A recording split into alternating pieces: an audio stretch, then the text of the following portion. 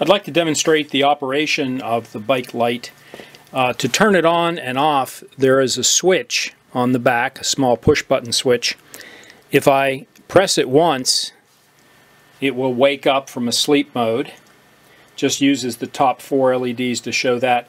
And what you're seeing right now, where the lights are brightening and dimming with all 7 of them on, is the first mode. I'll press the button once and I'm holding it down. You'll see that the top LED there in the center is flashing twice over and over again to indicate mode 2, mode 2, mode 2. And here you see something I call a starburst, which is the centermost LED, then the next 2 and the next 4 lighting. And if I hold the button down again, you'll see it flashes 3, 3, 3 to indicate mode 3. There's mode 3, which is a up and down lighting of the 7 LEDs. And you can probably guess that the next one's going to be mode 4.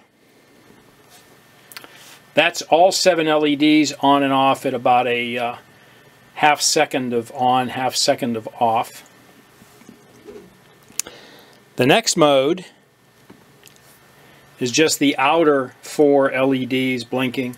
This is a good mode for saving battery power because it only has any 2 LEDs on at a time.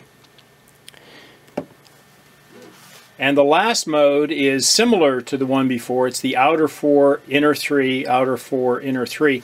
Now if I hold the button again, you see it goes back to mode 1. And while we're there, in order to shut the system down, we're still using the same switch. If you hold the button down, and it's going 2, 2, 2, if you let it tell you the mode 5 times, those top 4 LEDs will blink and it shuts itself down. It's now in sleep mode.